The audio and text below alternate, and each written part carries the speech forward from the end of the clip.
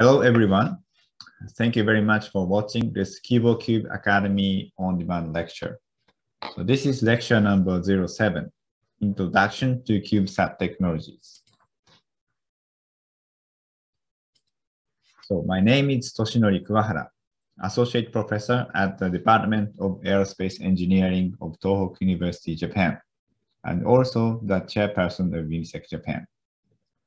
So my research topics are space development, utilization, and exploration by small spacecraft technologies. So now let's start the lecture. Here is an overview of this presentation. So I will start with an introduction to space systems, followed by an introduction to CubeSat systems, definition of satellite subsystems, CubeSat payload systems, ground station, launch and operation, and finally, I conclude my presentation.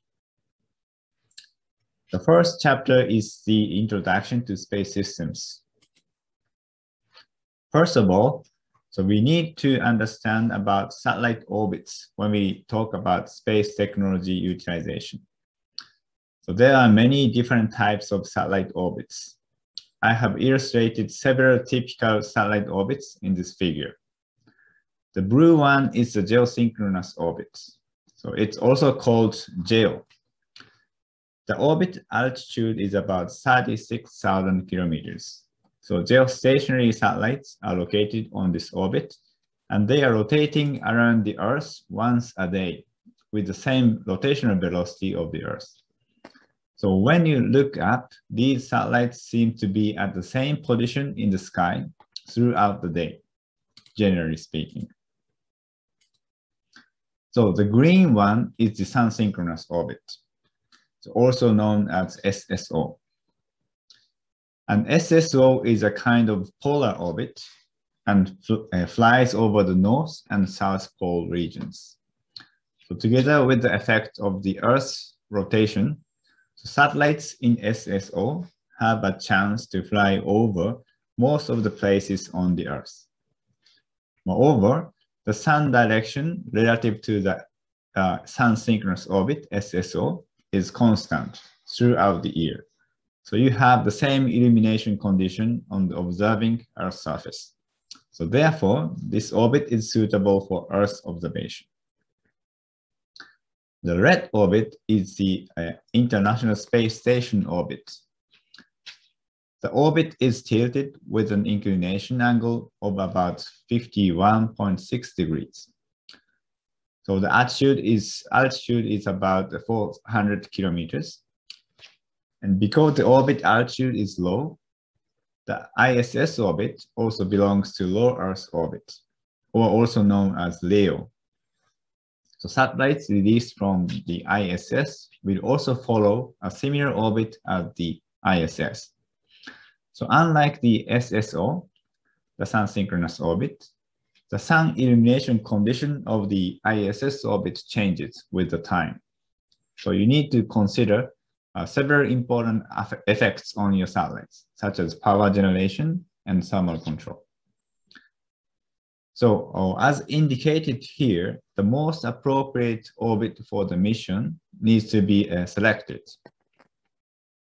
So, or in other words, so your mission needs to be designed according to the available satellite orbits. So practically speaking, so if you utilize the satellite release opportunity from the ISS, your satellite needs to be designed in the way that it can survive in the ISS orbit for a long time period, basically for years. So for the satellite operation, you need to understand the characteristics of satellite orbital motion. So I will explain these one by one on this slide. So satellites in ISS orbit rotate around the Earth about 16 times per day, which means that one revolution of the orbit takes about 1.5 hours or 90 minutes. Earth also rotates once per day. So as a result, the relative velocity between the ground station and the satellite is on the order of about 7.7 kilometers per second. The satellite operator has a limited amount of time for communication with the satellites, which is about 10 minutes or less per contact, and you have several contacts a day. This also depends on the geographical position of the ground station. The satellite operator sends commands to satellite from the ground station and receives telemetry data from them, in most of the cases via radio frequency communication. For satellite operations, the following aspects must be considered. So satellite orbit and mission lifetime, communication system, ground station, link budget design, operational phases, and regulations. So satellites orbiting in high inclination orbits can cover a large portion of geographical area on Earth. So here I have an animation of a satellite on the ISS orbit and its ground track. So you can now understand how the satellite can cover a portion of Earth due to the combined effects of satellite orbital motion and Earth rotational motion. So this feature of global accessibility can be utilized for Earth observation. So you can conduct periodic frequent observations of ground area under satellite orbit. For communication, so you can have communication contact with ground stations in the visible area. And for environmental measurement, so you can measure the space environment such as magnetic field, radiations, etc. So higher orbits can have a wider field of view, and lower orbits can facilitate higher ground resolutions of Earth observation. So satellites are basically continuously falling toward the Earth. So this free fall microgravity environment can be utilized for experiments related to material science, bioscience, medicine, etc. Space also provides unique environments such as a vacuum, high radiation, strong ultraviolet light, cold and hot temperature, and existence of atomic oxygen and plasma, etc. So if you think about space utilization, you can consider these important characteristics of the space environment and space systems. So let's examine the ISS orbit in detail. So these are the parameters of the ISS orbit. The orbit altitude is about 400 kilometers. The inclination is about 51.6 degrees.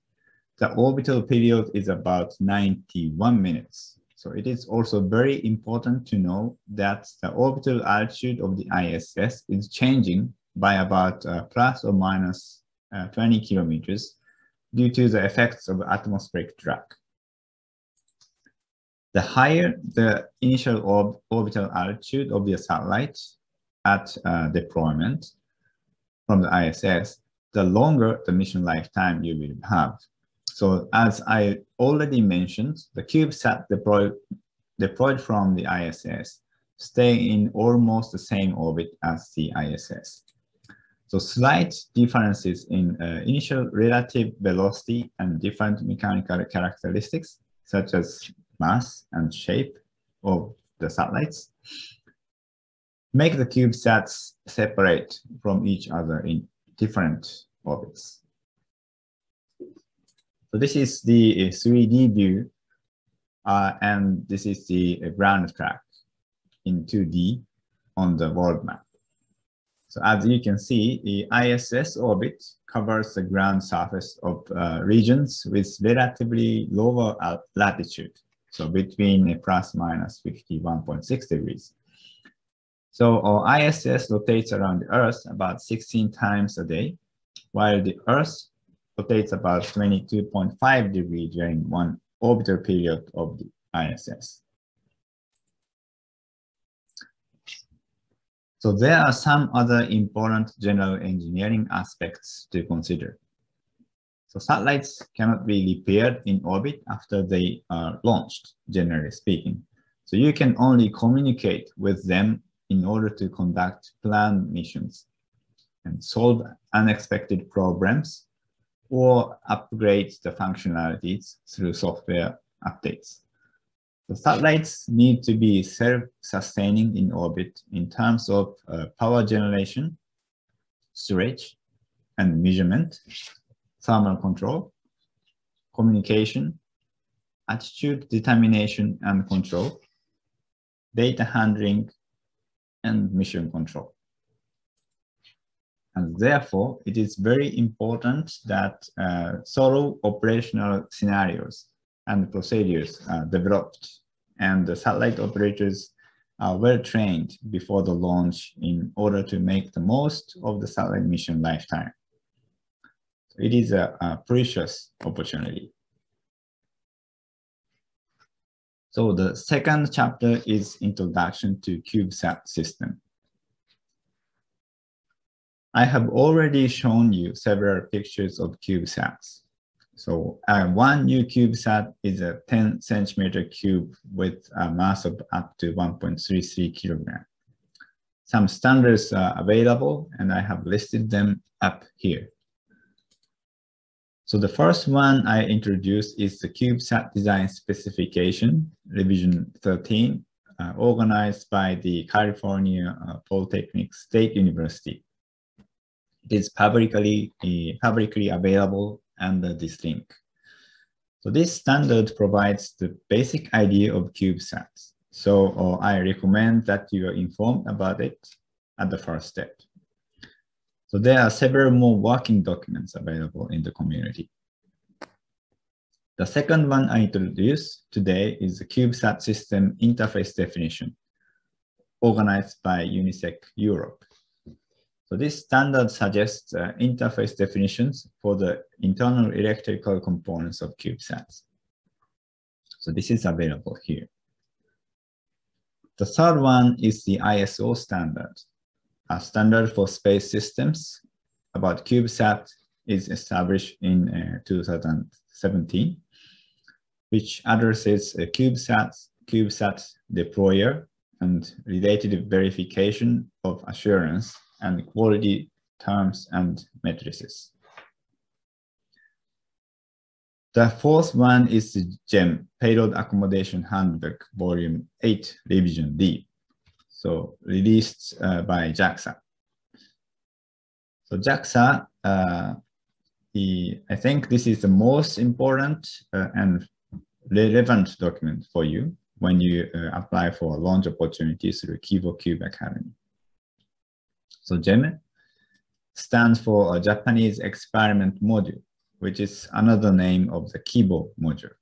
So both English and Japanese versions of Revision D is available here. Though one new CubeSat is a 10-centimeter cube, the dimension in the rail direction is a bit longer than 10 centimeters, as illustrated in this figure, just for your information. So on this slide, I have summarized the CubeSat deployment opportunities from Kibo. So Kibo provides options of J-SSOD in 3 different forms: 3U, long 6U, and wide 6U, consequently. So there are these kinds of form factors of CubeSat, which you can utilize for your own project. So they are 1U, 1.5U, 2U, 3U, 4, 5U, and then as well as the long and wide 6U. It's possible that your satellite is stored into the pod together with satellites deployed by other projects, developed by other project teams. So among the possible form factors of CubeSats, the 1U CubeSat is especially the best platform to learn essential engineering skills and technologies for satellite development and operation at the first step. So these pictures below illustrate the outer appearance and internal components of a 1U CubeSat. 1U CubeSat is the simplest implementation. So larger CubeSats can be utilized depending on the technology level and mission requirements. A smaller format is mainly for fundamental functionalities. So larger formats are required for missions which require larger sensors, accurate attitude control, and large amount of data transfer, and so on. Though the form factor is very small, CubeSat components are getting more and more sophisticated, and nowadays there are a lot of commercial CubeSat components available in the market. These are some of the example commercial products. So with the help of these commercial products, you can construct some components by yourself, and you can buy the remaining components from the market. And in this way, you can now start using CubeSats very seamlessly from scratch and can gradually develop your own technologies. In the following chapter, the definition of satellite subsystems, I'd like to explain about the general functional classification of satellite components together with examples of CubeSat devices. First of all, the functionalities of a satellite system can be classified into several subsystems, which are closely related with each other. This slide tries to illustrate the relationship. So this is the typical classification into subsystems. They are the power control system, communication system, command and data handling system, structure and mechanism system, thermal control system, attitude control system, and orbit control system for advanced missions, and payload system. So the attitude control system is sometimes also referred to as the attitude determination and control system, as it needs to be determining the satellite attitude first in order to control it. The attitude control system and orbital control system are sometimes treated as a single subsystem as attitude and orbit control system. As illustrated, I have put the payload system in the middle on the top of all the subsystems. So I wanted to emphasize that the payload is representing the satellite mission objectives. And all the subsystems exist to fulfill the required functionalities to achieve the mission objectives with the payload. Also, all subsystems except the payload system are denoted as the satellite bus system, with the payload being the passenger among the other subsystems of the bus. So in addition to this, I point out that you also need to pay attention to the harness system of the satellite. The harness system is, in other words, the electrical cables to connect components. Harness systems are usually regarded as a part of the power control system or command and data handling system. The reason that I put this extra here is that the harness cables inside a CubeSat have a great influence on satellite assembly. So I will show you some pictures in the following slides. So in CubeSat project, it has more importance than bigger satellite projects that you carefully design the harness system and plan their routing inside the very limited envelope of the CubeSats. Though all the subsystems are equally important, I will try to explain the most essential ones in my opinion. So the first subsystem I pick up today in this sense is the power control system. A power control system manages power generation by solar panels, stretched into secondary rechargeable batteries, and distribution of power to the satellite components. So this combination of components I mentioned, the solar cells, batteries, and power control computer, can be regarded as the power control system. The power control computer is usually referred to as the power control unit or power control and distribution unit. So sometimes the power control unit and power distribution unit can be separate components. So PCU and or PCDU sometimes convert the supply voltage to the satellite components inside. So power control system shall be highly reliable as compared to other onboard components. So if your power control system is functioning very well, then you can try to repair other failed components by conducting power cycling. So that is, you power off the device once and then power on the device again and see if it recovers.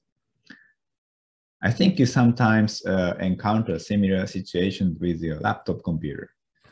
So what do you do in such a situation? So you reboot your computer. So we do the same in space too. To ensure this capability, the power control system of your satellite cannot fail in orbit.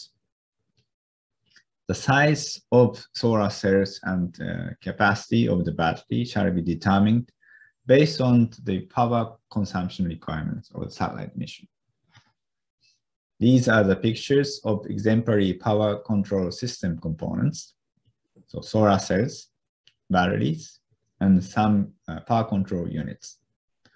Sometimes the power control system is closely integrated with the communication system, as it is convenient for you if you have more remote control on the power control computer via radio wave communication. The device in this picture is such an example of an integrated component. Here I have an example of a power control system. So this is the 2U CubeSat Raiko, developed by Tohoku University. So this satellite is the world first CubeSat released from the ISS. So this table summarizes the specification of the power generation, power storage, and power consumption of the CubeSat. The power generation of this satellite was on average about 3.2 watt without the solar panel deployment, and 4.7 watt after the panel deployment. You can imagine the order of available power for your satellite too. The power consumption was about 4.9 watt at the maximum during the communication. The power consumption in the standby mode is kept sufficiently low so that the generated power can be charged to the battery to survive the eclipse during the Earth's shadow and to allow higher power consumption when required. The next subsystem I pick up is the communication system. As the satellite operates remotely in space, information exchanges through communication are indispensable to make the mission of the satellite meaningful. The communication throughput, namely amount of the data, especially for the downlink in general, determine and limits the entire performance of the satellite system itself. For high-speed communication, higher electrical power is required, and the temperature of the transmitter increases during the communication. So typically, a ground contact lasts about 10 minutes or less. The receiver shall be ideally powered on all the time so that the satellite doesn't miss any command sent from the ground station. The transmitter can be turned on and off according to the ground contact schedule. So this is important to save electrical power for the satellite. The pictures below illustrate an exemplary S-band radio frequency transmitter and receiver, also showing the outer and inner appearance of an X-band transmitter. The amount of mission data downlink can be increased by using more than one ground station if available. So collaborative satellite operation is therefore very useful. So communication systems also require an onboard antenna. Low frequency radio waves, that is longer wavelengths, radio waves require a larger antenna. So VHF and UHF frequency bands are widely used for CubeSats, and they require an antenna with larger dimensions.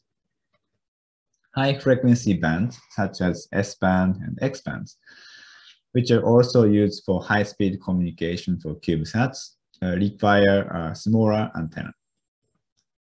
It is often the case that Yagi-type antenna is used for the low-frequency bands, and the dish-type antenna is used for high-frequency bands for the ground station, as illustrated in the figures. The next subsystem is the command and data handling system. The command and data handling system, often denoted as C&DH, manages data handling, components commanding, monitoring, data storage, signal processing for communication, and error handling inside the satellite. So certain levels of autonomous functions need to be implemented in C&DH so that satellites can survive in the space environment. A high level of reliability is required for the C&DH computers too. When the computer fails to function correctly due to, for example, radiation effects, the power control system shall power cycle the computer. So power off and on, either autonomously or by telecommand from the ground station. There are many different kinds of onboard computers. So this figure illustrates an onboard computer I used for a 1U CubeSat. So this computer is a very simple computer based on PIC. So on the other hand, these pictures show examples of two commercial available onboard computers with high computational capabilities, large onboard memory storage, and digital signal processing. Onboard components and onboard computers define the capability of the onboard data handling, and you need to design or select appropriate ones for your purposes.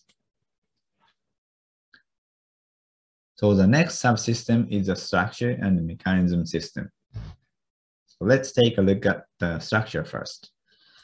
So satellite structure systems are the main interface with the launch vehicle. In the case of CubeSats, the rails are the contact points between the satellite and the pod. The outer dimensions, surface area, and surface treatment of the rails and outer envelope of the entire satellites are specified.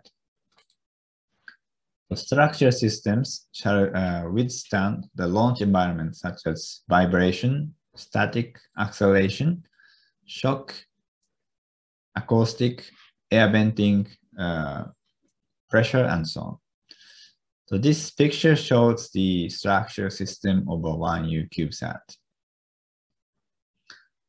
So mechanical systems includes separation switches, deployable antennas, deployable solar panels, shutters, booms, and any other mechanically moving structure elements on the satellite. Mechanical systems shall be safely stored during the launch to ensure the secure release of the CubeSat from the pod. So this picture shows a solar panel deployment mechanism as an example. The next subsystem is a thermal control system. So thermal control of a satellite can be achieved in two different ways. So passive control and active control. As active control needs electrical power, so heaters, coolers, and so on, in general, So passive control is the usual thermal control concept of CubeSats.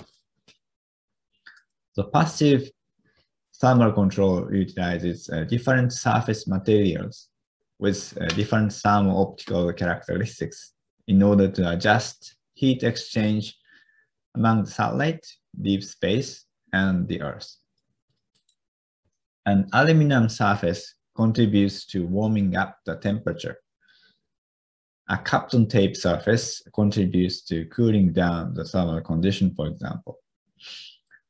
I am showing an example of the 1U CubeSat Freedom. So Freedom actually it doesn't have solar panels and only has a battery system. So Freedom introduced passive thermal control with a tape material pasted on the satellite surface for a certain portion to keep the satellite temperature low enough. The principle of thermal control is the same for larger CubeSats. So you need to learn simulation analysis and design your satellite thermal properties appropriately. The next subsystem is the actual control system. Actual control capability is required depending on the mission operation of the satellite, such as pointing observation instruments toward the target, pointing high-gain antenna toward the ground station for high-speed communication as illustrated in the figure, orienting solar panels toward the sun for larger power generation, and so on. For the actual control, actual determination is also necessary beforehand. Therefore, actual determination sensors and actual control actuators are required in general. So there are also two types of actual control, passive control and active control. And there are many different kinds of actual control modes. So the tumbling control is one of them. After the separation from the launch vehicle or release from the ISS, you need to detumble the rotational motion of your spacecraft. And then pointing control, such as inertial pointing, nadir pointing, target pointing, velocity direction pointing, and so on. These are the some kinds of actual control modes. So I'd like to elaborate a little bit more about the actual control system. One of the most important actual control modes is the detumbling control. So satellites can experience a high rotational rate after the separation from the launch vehicle or release from the ISS. In general, satellites in high-speed rotation cannot communicate with the ground station properly. So satellites shall be able to detumble and reduce rotational speed down to about several degrees per second at the maximum. There are two types of detumbling controls. One is the active control, another one is the passive. So for the active control in general, you generate a magnetic moment by means of magnetic torquers to interact with the Earth's magnetic field. So actively slowing down the rotational rate.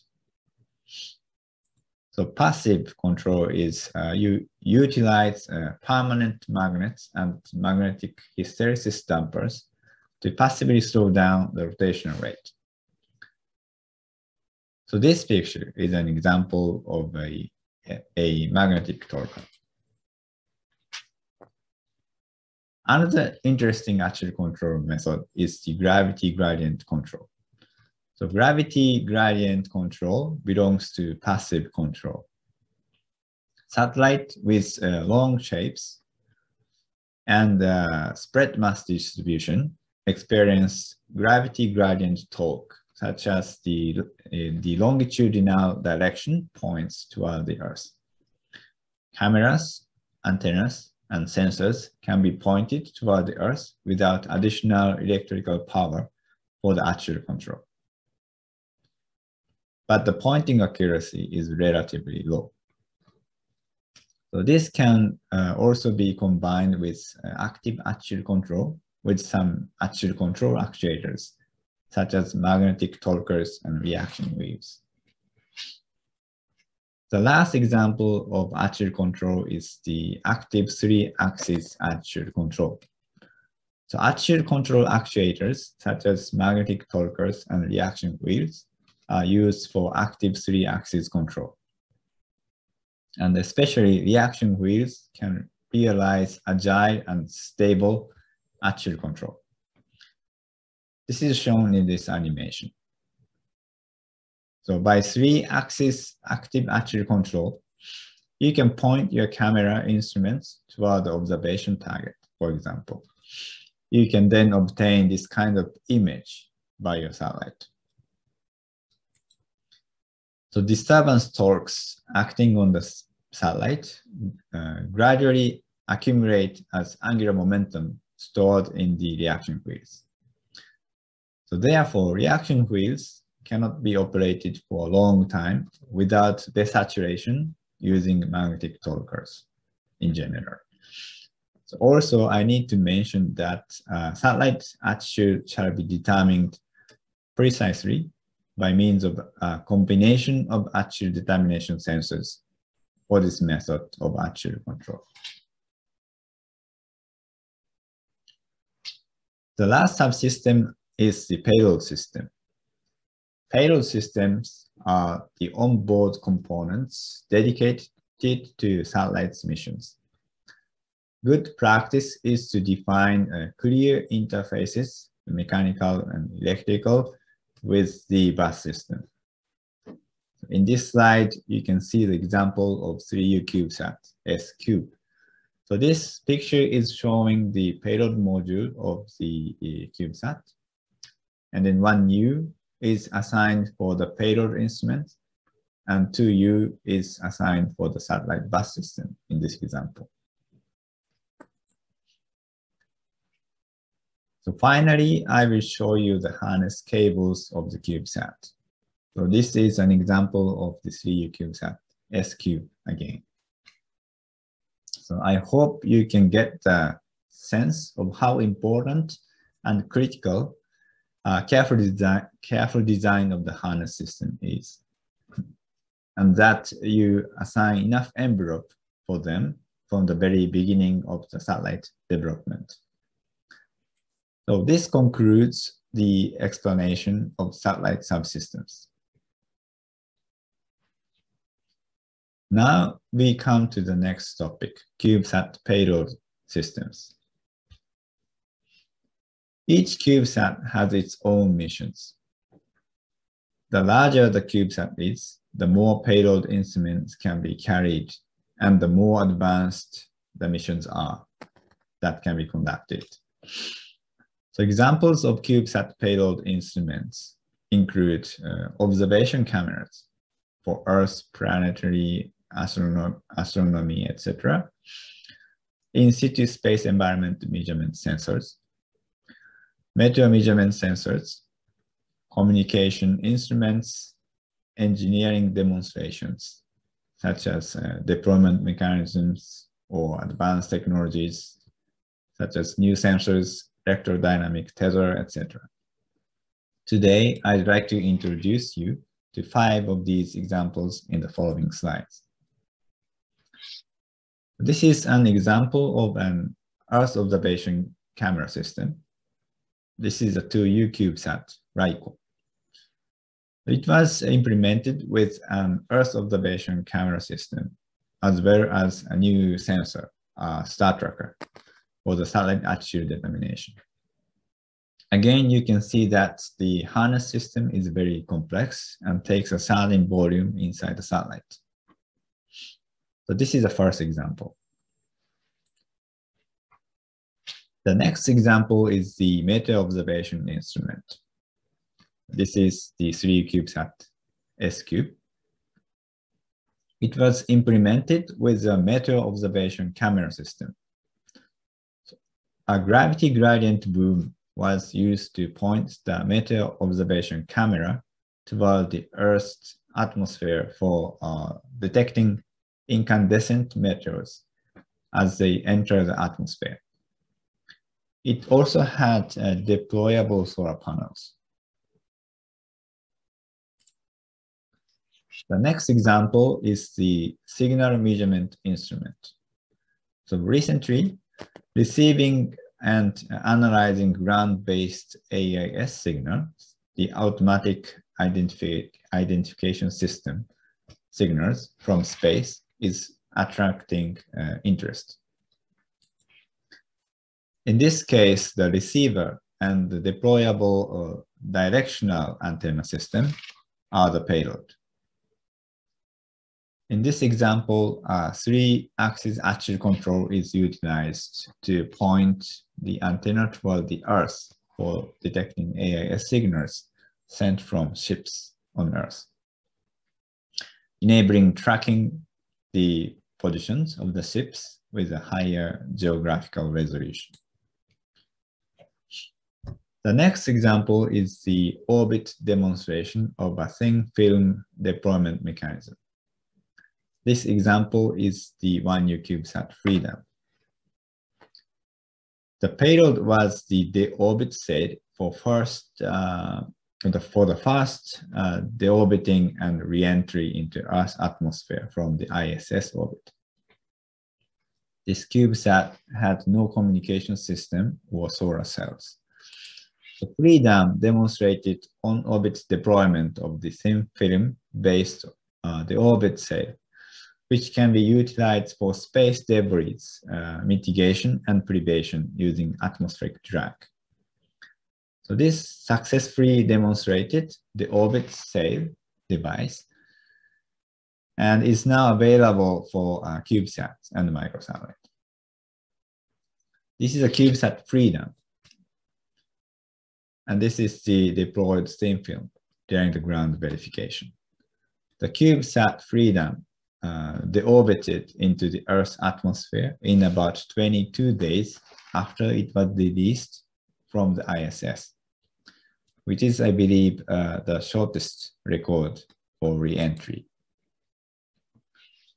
The last example is the electrodynamic tether.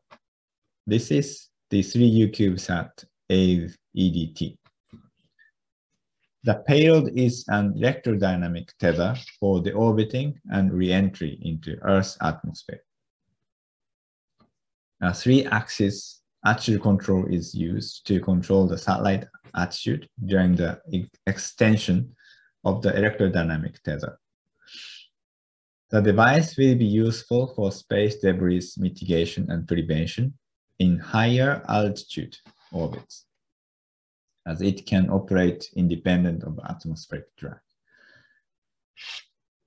So I hope you now have a deeper understanding and clearer ideas of what you can achieve by means of CubeSats. The next topic is ground stations. So this slide illustrates the ground station setup for CubeSat operations. This is a case of Tohoku University as an example. The ground stations usually consist of antenna hardware, RF components, operation room, and operation software. The operation software consists of antenna controller, satellite controller, transmitter, receiver controller, and so on. So it is recommended that you develop at least this satellite control software by yourself. The more software you develop by yourself, the more flexibility and maintainability can be achieved. So communication systems usually involve the following components in both directions. So that is uplink and downlink. So components, transmitter and transmitting antenna, receiver and receiving antenna, cables, the other components such as power amplifiers, radio frequency cables, which are thick, and their connectors, and which are relatively large. So this is illustrated in this figure. The components of the ground station, including the antenna, can be quite large, and those of CubeSats are relatively small. The communication channels in both directions between the satellite and the ground station need to be carefully designed. The received RF signal power at receivers shall be strong enough for stable communication. So please ensure a sufficient link margin. So the link budget is the relationship between the data rate, antenna size, propagation path length, and transmitter power, and losses through the communications channels. The propagation path between the satellite and the ground station is the longest at lower elevation angles at the beginning and the end of the satellite contact, as illustrated in this figure. This is one of the design criteria for the link budget design. So the latitude of the ground track of the CubeSats deployed from the ISS is between about 51.6 degrees, plus minus. And therefore, their ground stations need to be located in that region. This is an exemplary ground station located at our Tohoku University. And this moving object is the satellite. Of course, this is not the real velocity. So the circles of both the ground station and the satellite illustrate the region and distance they can communicate within.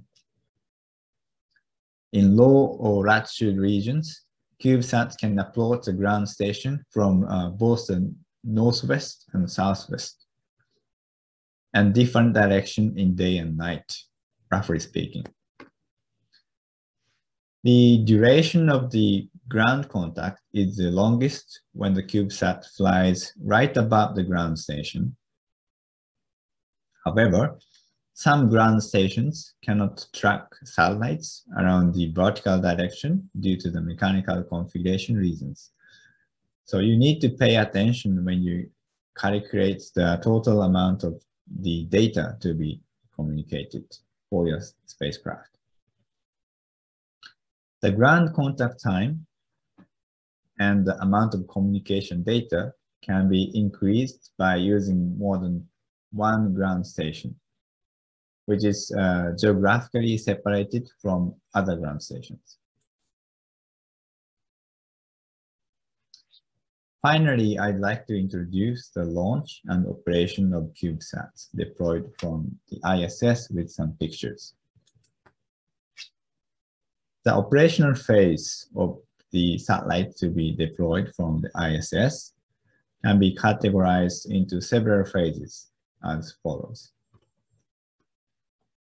In the launch phase, CubeSat is launched and delivered to the ISS.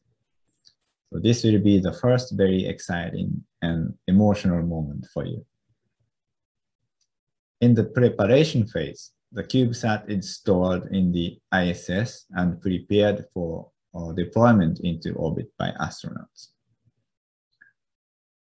In the early operation phase, the CubeSat is actually deployed from the ISS and the communication link is established with the ground station. And the initial satellite inspection is conducted. So in the mission phase, the CubeSat conducts its missions, such as taking pictures and so on. Finally, in the disposal phase, the CubeSat is set to disposal mode and awaits re-entry into Earth's atmosphere. So these figures illustrate each phase. And then the CubeSat prepared for the deployment inside ISS by astronauts. So these the situation is illustrated in these figures.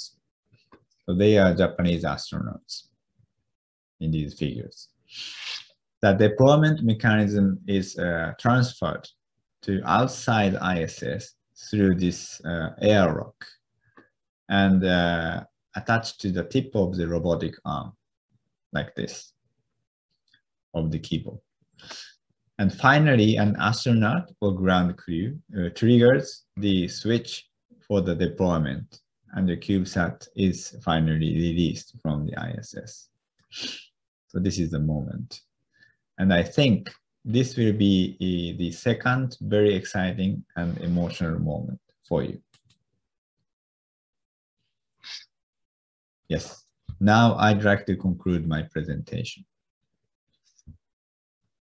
So in summary, the characteristics of satellite technologies and CubeSat systems are described and available where CubeSat standards are introduced. The functionalities of each satellite subsystem, including the payload system, are described in detail. Some examples of CubeSat payload devices are provided together with real satellite projects. Ground station components and communication link budgets between satellites are described. Launch and operation aspects of CubeSats are described. So with this, I'd like to finish my lecture today. Thank you very much for your attention.